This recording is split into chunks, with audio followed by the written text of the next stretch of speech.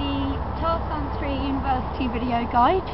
The idea for this guide is just to speak through some of the tactics that People and Planet activists have found to be really useful in previous campaigns. If you want more information about any of the points raised in the video, then do have a look at the P&P website. Of course, if you have your own ideas, that's absolutely fantastic. Do get as creative as you can for your campaign. From an international perspective, there's a lot that's going on with the tar sands. We've just had the mass protest in the US against the Keystone XL pipeline, and we've got in October the Beaver Lake Cree Nation, who are taking some of the biggest oil companies to court over their treaty rights. In the UK, of course, we have the banks. We've got the Royal Bank of Scotland and NatWest, who are financing the extraction of tar sands. This is really where we can excel. I'll push it.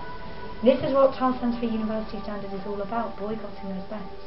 Your university does not bank with them, they do not market directly to or recruit from a student body at your university. And there's really one way to go about that, and that's to set a motion through the student union. Again, there's more information on the P&P website about that. There's lots of universities who've been doing really interesting work around that, for example the University of Edinburgh and Manchester. But you know, if you find that the student union maybe isn't quite as receptive to this as you may have hoped, don't be despaired by this.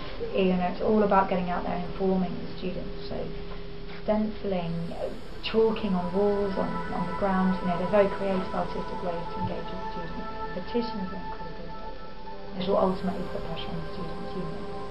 But of course, to make this effective, you will need to build your activist base. So before you work out the details of your campaign, you'll need to build an activist base. One of the first things you can do to achieve this is to set up a stall at your university. Talk to people and collect their contact details. With the contact details of your potential activists, you can set up an email list.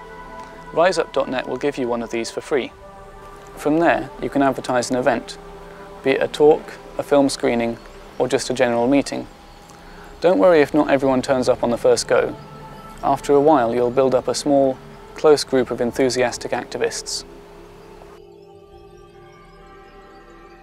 Film screenings are a great way of improving your activist base on campus, especially just after Freshers Week, to keep the momentum going with the campaign. You can combine film events with speakers, so one of us from the Beaver Lake Cree Solidarity Exchange can come and talk at your uni. There are several short films you can show, they're in the campaign packs, and if you want the feature-length film Dirty Oil, please email tarsands@peopleandplanet.org. Taking on Tarmageddon will also be coming out in early 2012, so make sure you book that in. Film screenings are also a really good way of raising much needed cash. You can ask people to pay what they can rather than putting a set price on it, and that way people feel more comfortable to donate. Offering free popcorn is always a great way of bringing people along because it's really cheap and tasty. Also, baking cookies and cakes is a really good way of fundraising too. If you're looking for a way to get people talking about the tar sands and want to raise a little bit extra cash for the campaign while you're at it, cake and cookies will go a long way. I'm baking up a vegan specialty, bitumen biscuits. They're animal-free, double chocolatey, and described by some of their past consumers as the best cookies ever made. Even if they do come out of the oven looking a little bit tar-like sometimes.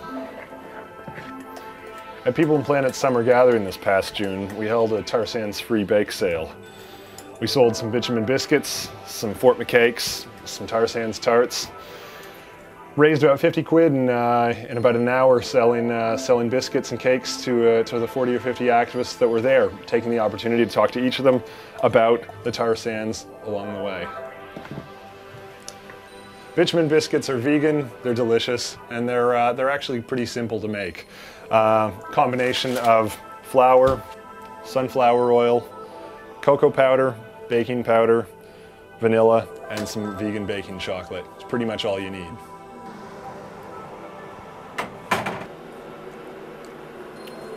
If you want to do a tar sands free bake sale at your school, university, or college, you can find recipes like this one on the People and Planet website or in your Tar Sands free campaign action kit.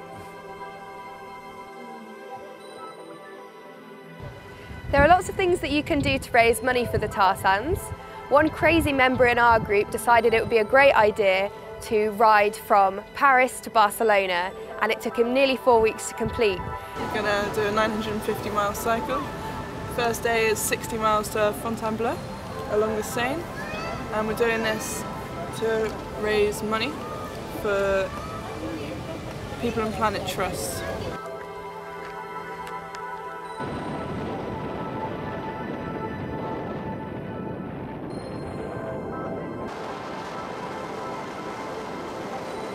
This same person is also planning to do a marathon and do lots of runs. Running's a great way of raising money, but I don't think I'll be able to run a marathon just yet. We're also planning to do a hike of Snowdonia, but there are lots of other things that you can do that don't require a lot of physical exertion. Things like having a dinner party with your friends is a great way to raise money, because not only do they get a lovely tasty meal out of it, you get lots of money to help fight the tar sands. So be creative and be imaginative.